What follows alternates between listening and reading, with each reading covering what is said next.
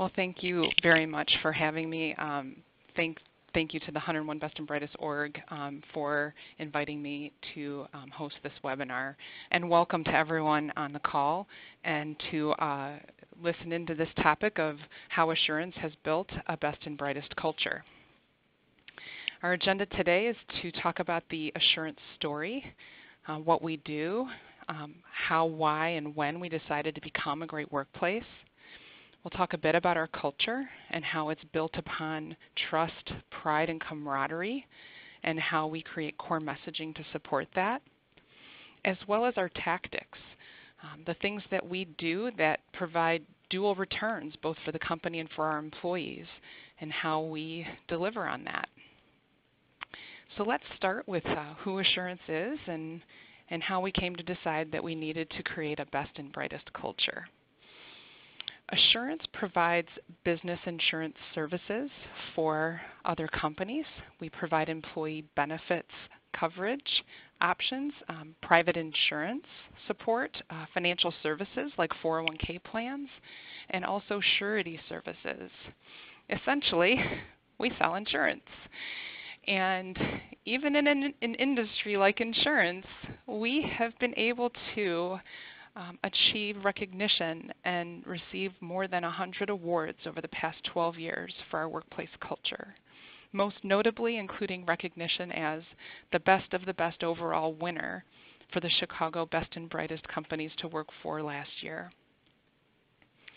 Our journey as we embarked upon becoming a best workplace began with a leap of faith. We actually got into it sort of selfishly as a way to differentiate ourselves in the insurance industry. No one, the years ago when we began, no one in our industry was doing this at that time. We actually invited in a consulting firm to evaluate our business, to take a look at the things that we were doing and how we might be able to differentiate ourselves in the marketplace. And what we learned is that even though we believe very strongly that we provide the best value to our clients and we provide the best cost options for our clients, we found through this research effort that our competitors were saying the exact same things. And so we had to find a different way to differentiate ourselves. And through the course of looking at culture and employee engagement as that differentiator, we ended up doing a lot more than just differentiating. According to numerous studies, companies that have engaged employees grow faster and are more profitable than those that don't. And it's no surprise that engaged employees are more productive, less likely to be involved in accidents, are less likely to leave, and are also much better at engaging with clients. So as we embarked on our own differentiation effort, we had hoped that we would lower turnover and that we would increase the happiness of our employees, the productivity levels, and our client retention as well. So as we look back for assurance over the last 20 years, we've grown from $8 million in revenue to $116 million. We've grown our employee base from 62 to, as of today, it's actually 500 employees. Our revenue per employee, which is an indication of productivity, has grown to $220,000 from $130,000. We also measure workload. Our account managers have what we call a book of business, and those books of business have grown from $420,000 per account manager to $1.2 million. And our regretted turnover has been reduced to 2%. Essentially, we have doubled our business every 5 years for the last 20, and we've done it organically.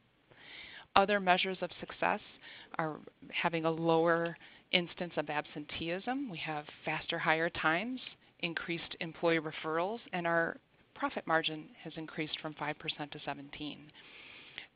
What was very interesting to me when I joined Assurance and I was looking at all of the metrics, one metric that really blew me away as the HR leader is that 50% of the hires we make at Assurance every year come from internal referrals. And it just was a staggering statistic for me, but it is a statistic that is the same year in and year out at Assurance. So how did we do it?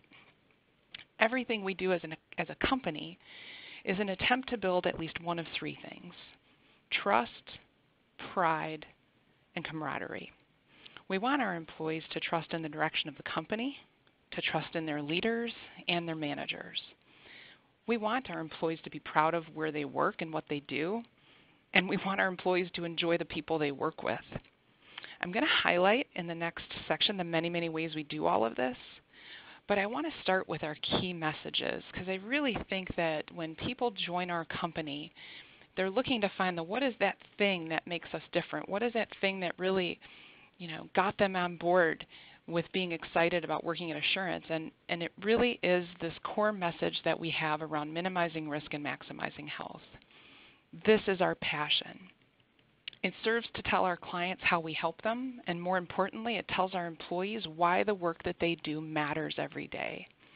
By working with clients to minimize risk and maximize health, every Assurance employee has the opportunity to improve the quality of people's lives, help workers avoid injury, even save lives, grow the economy, help families gain access to medical care, make a secure and comfortable retirement possible for millions of people, and increase overall happiness in the workplace. We share this with our employees when they're onboarded during orientation, and we have found ways over the years to make this really come to life within our employees. For example, we had a little culture initiative where we asked every one of our employees to record a selfie video explaining to the world, or at least to their fellow employees here at Assurance, what it is that they do in their job every day that minimizes risk and maximizes health. And it was truly a powerful, powerful effort that brought it home to everyone why they get up out of bed every day and why they care about doing the work they do every day for Assurance. I'm sure many of your companies have some sort of set of core values. Well, our DNA are ours, and they describe who we are as a company and how we deliver to the promises we make to our clients. Dominate is how we look at our competition and how we beat them by doing the best that we can do. Navigate stands for the tough challenges that we're faced and how we navigate them with speed. And appreciate, which is important to us in how we appreciate our employees and how we appreciate our clients on a regular basis. We also have leveraged this really set of core values and other initiatives in the company. For example, we've named our manager training program DNA Leadership, and it is that special mixture of the things we do as leaders that make Assurance so unique. And we also have incorporated into our performance process called DNA Performance, which really looks at how we can help each one of our employees be as successful as they could possibly be in the work they do every day. We've also integrated key long-term goals into our core messaging through what we're calling our 2020 vision. This is what we put out almost 5 years ago as to where we wanted to be at the end of 2020.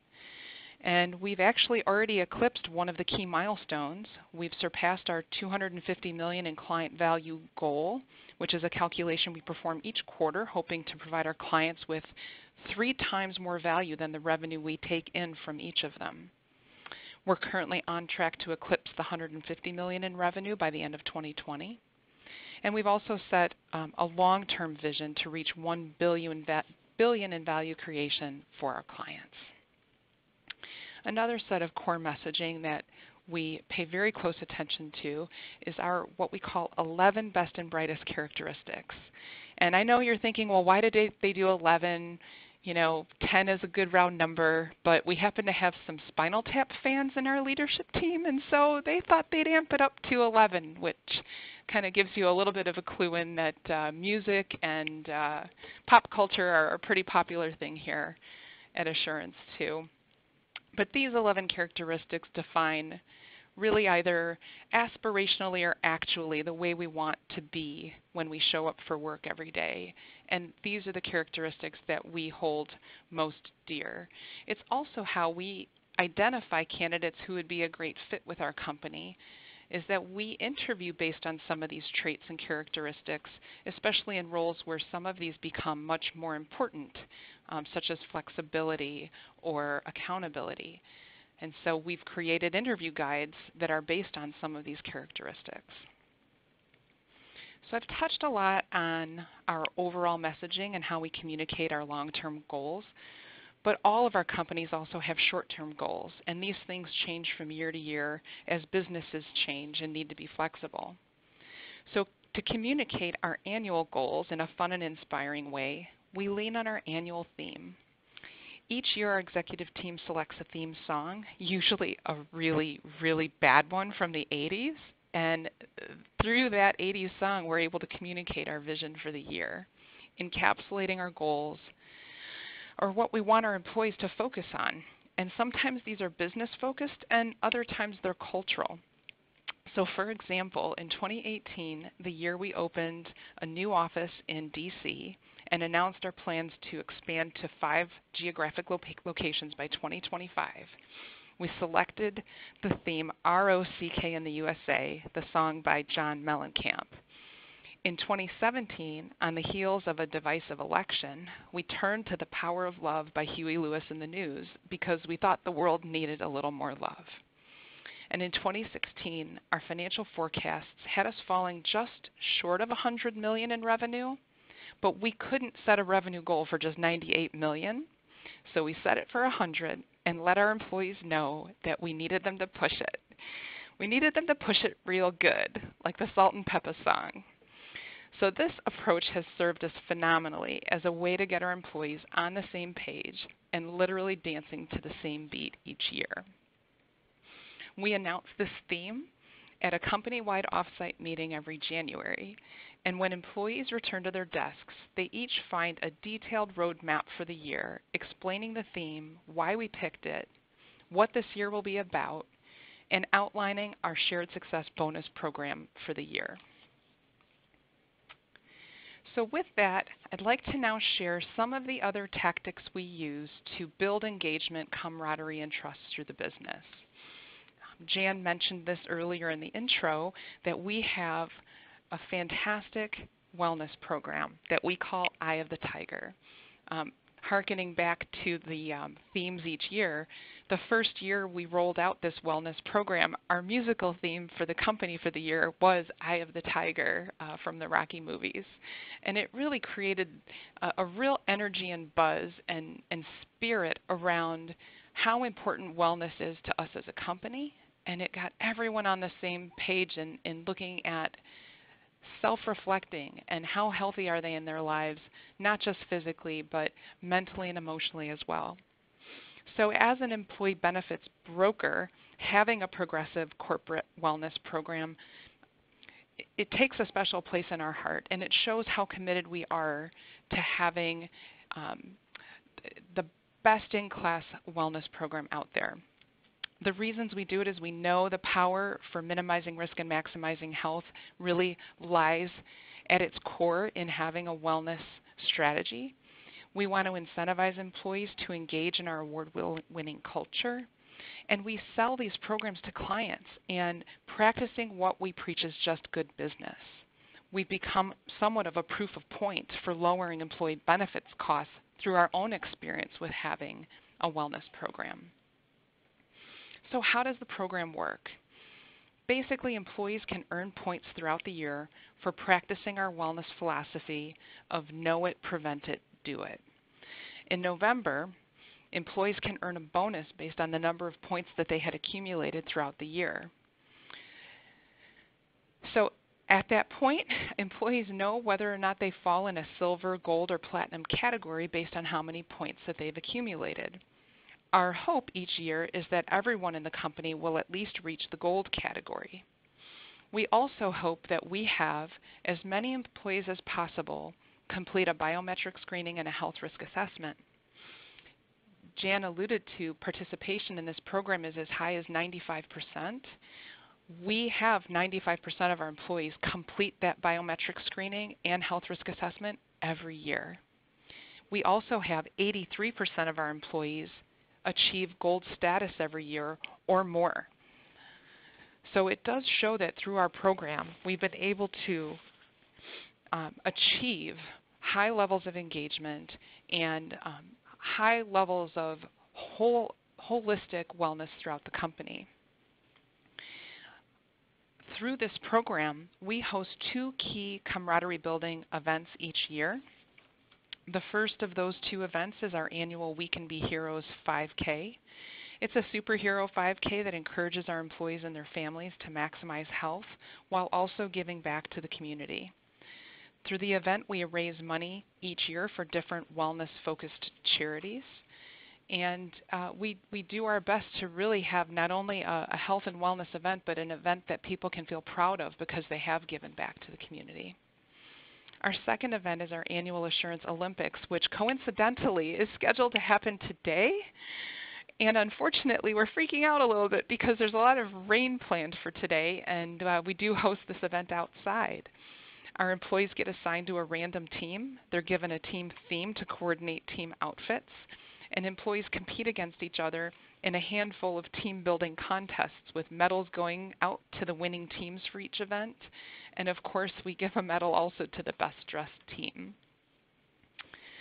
Another very special and important initiative that we have is our Assurance Caring Together Committee. This is a rotating committee of passionate employees that provide necessary leadership to rally the company around an exciting charitable vision. They partner with local charities to organize dozens and dozens of what we call ACT Day events for our employees, where we give each employee a paid day off to participate in the charitable event of their choice. Our employees join together to help maintain forest preserves, pack food at food banks, build dream bedrooms for children with terminal illnesses, and much, much more. Since 2005, we've donated more than 20,000 labor hours and raised more than $1 million for charitable causes. Another program we have is called the Power of Love Card Program that offers all of our employees dozens of cards for every possible occasion that have been custom built by our marketing team. These cards are stationed throughout our offices and are free to employees to use and to send handwritten notes to each other, to their family, or to their clients and prospects. We did have a cultural goal in 2017 where we asked all of our employees to send out 20 handwritten cards to clients or prospects and 17 handwritten cards to their family. And we asked if 85% of our employees achieved that goal of sending out those 37 cards, that our employees would each receive a $250 bonus. And we did end up achieving that goal, even surpassing it. Our less than 500 employees at the time ended up sending out more than 15,000 handwritten cards that year to then surpass the goal. A little helium goes a long way to recognize new talent and reward advancement at Assurance. Quirky and colorful animal balloons decorate our office spaces, and they indicate someone who is either new to the company or someone who's recently earned a new designation from an education perspective. So the only elephant in the room are those that indicate educational success for our employees. And we help our employees reach those milestones through a robust in-house training program. We also have a digital recognition platform. Our Appreciate site allows any employee to publicly recognize another by sending them a digital high five. All of our high fives are displayed in a Facebook-type news feed, and they also scroll through on our office LCD screens. This system also allows our managers to instantly send gift cards of up to $100 to any employee for exceptional work. And it helps us understand, or helps us to also recognize our milestone anniversaries. Leading up to an employee's milestone anniversary, the system is super cool. It actually knows who you are close with within the company. It looks at who you have given high fives to, who you've received high fives from. It knows your work circle, and basically sends out automated emails ahead of a big milestone to all of the people within that circle, and it invites them to congratulate a fellow employee on experiencing a milestone. We have special messages for key milestones like 1 year, 3 year, 5 year, and then we recognize milestones every 5 years after that. And we've customized the messages for each that indicate a congratulatory message from our executive team. And then below that are all the messages from everyone else in the company who are congratulating an employee for their milestone. It's really very cool, and it's almost like that effect that Facebook has on your birthday when you get all of those happy birthdays from people and how great that makes you feel. Well, we've tried to take that and bottle it up for how people might feel for that milestone, which is how many years that they've spent at Assurance. These two that you see right now are our IDEA mascots. Their names are Ivan Idea and Sharon Idea. And they're the faces of the site we've set up where any employee can submit an idea to improve business process or our culture. Through the site, employees can comment on and upvote other ideas. Then a committee comprised of key members of teams across the company meet and discuss how can we implement the best ideas that we've received. We believe employees should have their cake and eat it too, and all employees are awarded their birthday off. And we also send home a different gift every year for their birthday along with a card from our executive team. So for example, I mentioned the 2018 theme of ROCK in the USA was our theme. Well, for the birthday gift, all of our employees received a set of theme-branded luggage tags to put on their suitcases. In 2017, our Power of Love theme provided all of our employees on their birthday with one of those portable power banks to indicate, the power of love. My personal favorite, I alluded to our 2016 theme earlier of Salt and Peppa's Push It. And I was just so thrilled to receive Salt and Peppa branded salt and pepper shakers, which was really a very clever birthday gift. Our executives do communicate regularly with our employees, which I think is a really strong cultural message. They rotate each month and they post a Stay Connected blog on our intranet where they reflect on whatever's really on their mind. It could be something in their personal life. It could be something professionally. Sometimes, really, the most powerful blogs that we've had, though, are where our executives have shared something very personal that allows everyone else in the company to really find potentially something that they have in common that they wouldn't have known otherwise. And I've found our employees really do look forward to every time those blogs change over and really appreciate the fact that our leaders have made themselves so accessible and so real to our employees. Each August, we close our offices for an entire Friday. We bus our employees to an off-site location and we just pretty much party. We held our Employee Appreciation Day last year at Wrigley Field, where our employees were able to tour the stadium. They even toured the clubhouse and met and received autographs from Ryan Sandberg and much more. We just want to make sure that we take a minute, we stop, and we do things for our employees to let them know how much we appreciate them. We also invite our employees and their significant other to a party with us once per year or once each December at a Chicago location for our employee holiday party.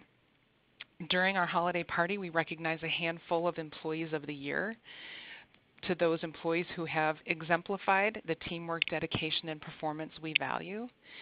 The winners each receive $3,000 in a bonus, a crystal award, and their name engraved on a permanent display within our office.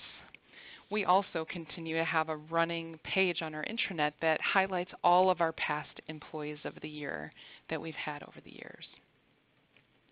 We also have a very robust benefit program that offers a variety of programs addressing the needs of our employees no matter where they are in life.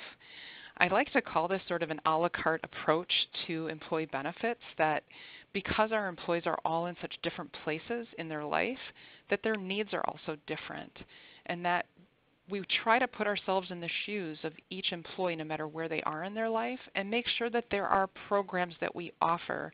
Some are paid for the company, some are just voluntary offerings, but that they would speak to a person, either someone brand new to the workforce and think of the things that they might need, like tuition reimbursement, or long-term care, or a robust 401k plan for people who are really concerned about how they will take care of themselves after they retire.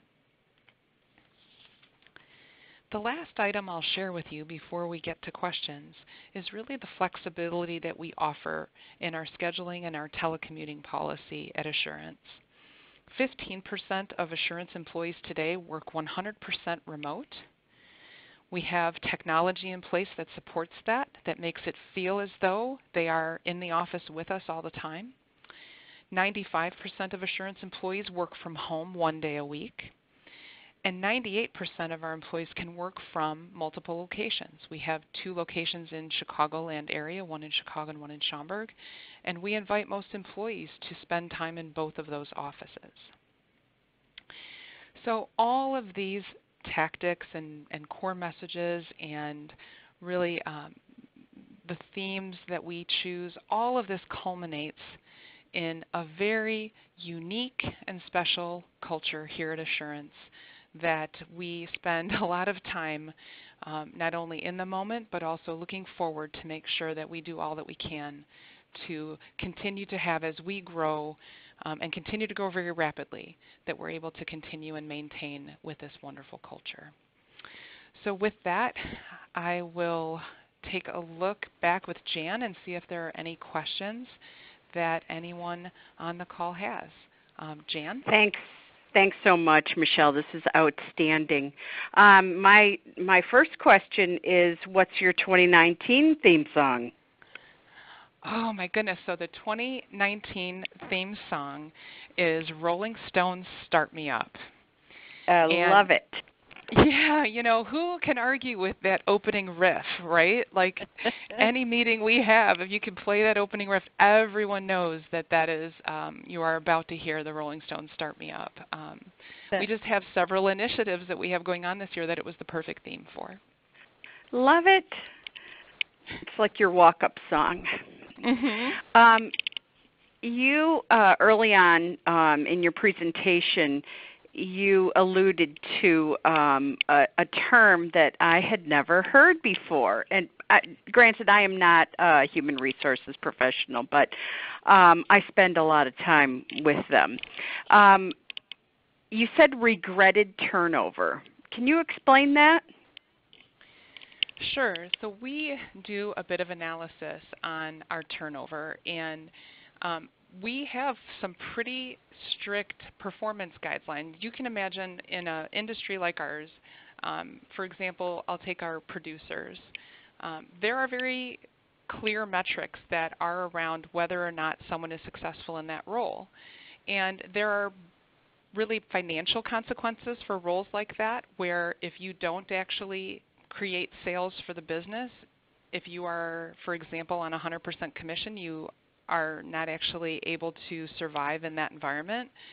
So turnover that happens because of performance or because of things that are very clearly outlined, we look at that as kind of necessary turnover because we're not able to deliver on the goals of the business. Regretted turnover are those people who leave the company who were who were performing and that we wished wouldn't leave. And so looking at that number a little bit differently allows us to really hone in on how best can we have strategies that retain our top level performers and we minimize the amount of regretted turnover. Excellent. So I have a couple questions here about, and I had written one down myself. What's your HR budget? Chris John, I know he's in one of our peer groups, asks, all of these programs sound great. How do you fund all of this, all of these internal engagement programs? Well, that's a great question. We are constantly looking at not only how much money we put towards these things, but we also look at what do our employees say to us about what they enjoy or don't enjoy, or what are they engaging with most. And we are constantly looking at sort of the ROI, and not just ROI financially, but ROI and engagement levels. And so there isn't an unlimited budget for this.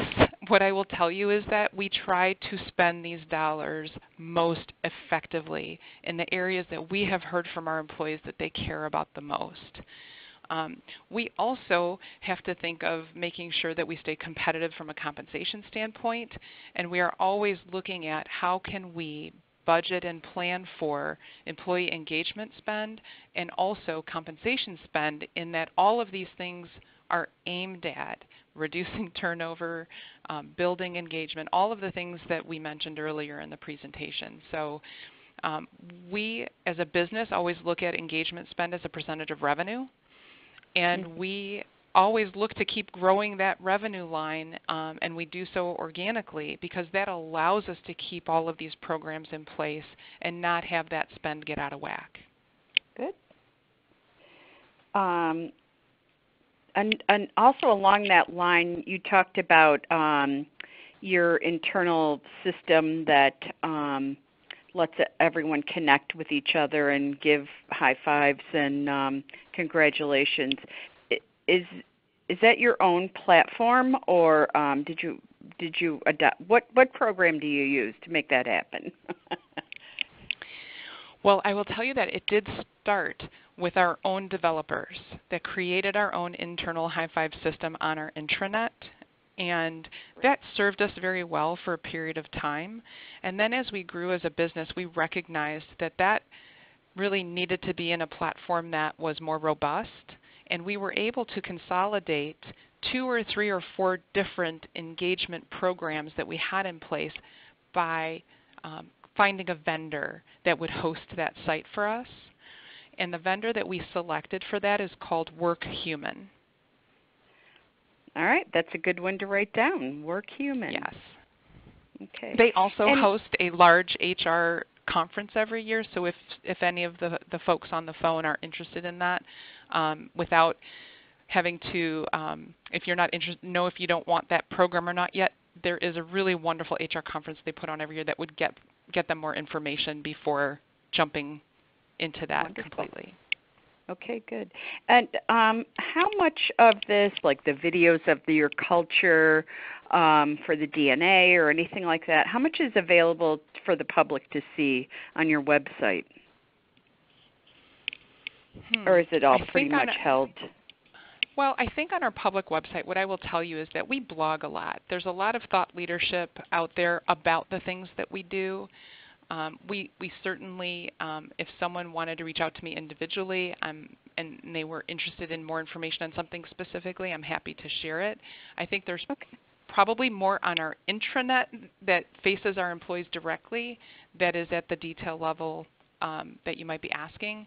But certainly there are some things out on our external website. Okay. And would you use any of this for recruiting purposes? Well, throughout the recruiting process, certainly we see a lot of activity on our external website, and we share quite a bit throughout the recruiting process. But where most of this gets shared with folks is as they are oriented to the company. We have a full day and a half orientation program where before we put someone behind the desk and get them off and running, we indoctrinate them to all of the things available to them to get engaged and be participative within the company. That's outstanding. Let's see. What was the screening that you required under the wellness program for silver and gold? Was that a biometrics? Is that what you said? Yes. So each year in January, we have a company come on site to our locations and perform a biometric screening. Essentially, it's a blood draw, and it's sort of height, weight, things like that, and a health risk assessment, which is just a survey that they complete online about their health and wellness habits.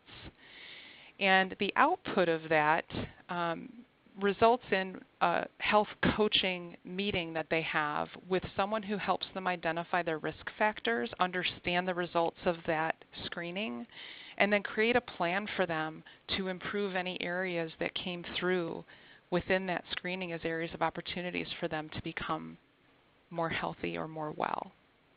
And does that coach stay in touch with them through a certain amount of time? Or that's out? They do. It's at the option of the employee, but we provide more points for that first meeting. We incentivize people to have that meeting with a health coach so that they can set out a plan for the year, and then there's a smaller number of points if you continue to engage with the coach throughout the year. Good job. Another question. How many people are on your HR team, and how is it configured? How are people responsible for different functions? And let us know. What's your team look like? Okay.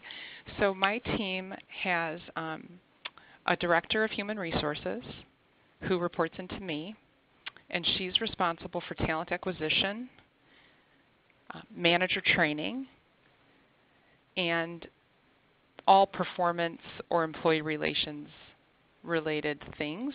And the director has 2 direct reports, a recruiter and HR generalist. I have an employee benefits and comp manager who also oversees payroll, and she has 2 employees within that group that assist with, employee onboarding and data entry into our systems. I also have a producer recruiter because we are a sales-focused business, and so we have one talent sourcing analyst who is strictly dedicated just to that effort. So that's 6 people. Wow. And obviously you get a lot of help from your marketing team to create such wonderful pieces. And then how about gathering all the metrics? Who is responsible for that? Well, within my benefit and comp team, we have within that group, they oversee our HR systems, and so they do some analytics we have some standard monthly analytics we look at, and then there's other pieces that we look at a little less frequently, but that's within my benefit and comp team. Great. That's wonderful. Anybody else have any other questions? Anything that sparked anything you wanted to add, Michele? Nothing from my perspective, okay. But I'm happy to answer any other questions. All right. Let me see what else I have in my notes. I'm flipping pages. I wrote down so much.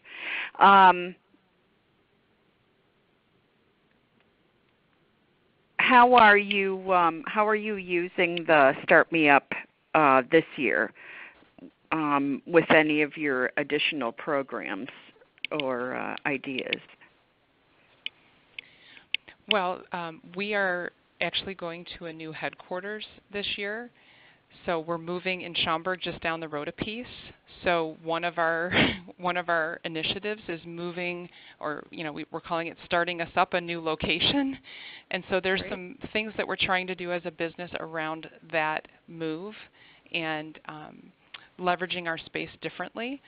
So we're moving to more of a free address approach, which is like more people hoteling versus having set office cubicles or office space. So that's part of our program this year. We also have an employee cultural question that we're asking all of our employees to post a picture of themselves and share with us how they are going to, through their job, help us as a company continue to grow organically and not only grow with new business, but retain the business we have and continue to that start me up energy around our company. So we just have a lot of different initiatives that all had this theme of really, engaging in a strong way in these new initiatives in the company. Very cool. A couple of new questions here. Looks like all based on how do you come up with the metrics for your ultimate rewards? How do you choose the Employee of the Year? How are the metrics set for bonuses? Do you want to go into that a little bit more? Sure. So about 4 years ago, we took a look at our job descriptions, and we took a hard look to say if this is what fully describes what a person does in a certain job, how does that person or how does the supervisor actually know when that person's successful in that job? How do they know that they're actually doing a good job? So we began to incorporate what we call key success measures into the job description, to where if there's a section that says client service is part of their job and it goes into some detail about that, what would be a key measurable for that person to know whether or not they were successful in client service? So a metric like client retention for the book that they work on might be the metric. So we began to tie to every single job description these key success factors, and we trained our managers on how to take the key success factors and turn them into annual goals for each individual person. And I will tell you that it is a journey that we're on. We've been doing this for 2 or 3 years. We get better at it every year. But it is a skill that takes time, and it takes a lot of practice for managers to get really great at it. And we think that it is going to translate best to each employee knowing on any given day, how they are actually performing in their job. The more you can tie it to a number or a metric that can be an indicator for them.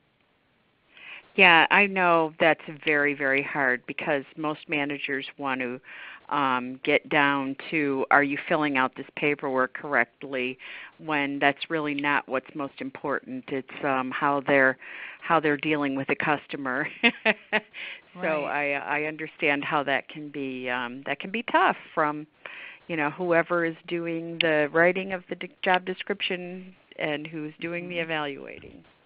Right, right. All right. It looks like we're good. Thank you so very much for providing this information, and congratulations on your Elite Winner Award. I believe you guys are in the national competition as well for Best and Brightest Companies. Yes, that's true. So I will add that again to everyone, that the National Summit this year is September 15th through the 17th in Chicago. And my favorite, Patrick Lencioni, is the keynote speakers. And if you're not sure who he is, I'm sure you've heard of the 5 dysfunctions of a team. Somebody had to read it to or recommend it to you somewhere along your career. So we're really looking forward to having him join us as a keynote for that event. The national awards will be presented then, along with the Chicago Best and Brightest Awards will be during that time.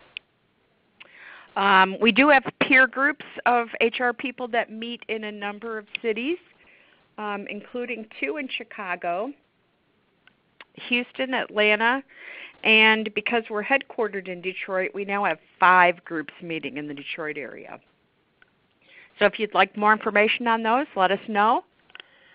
Excuse me. And again, I'll remind you that you'll get a SurveyMonkey evaluation from me, and that's how you can get credit for today's session. So thank you again, Michele. You're very welcome. Thank you for having me. And we will close the program now. That does conclude the webinar for today. We thank you for your participation and ask that you please disconnect your line.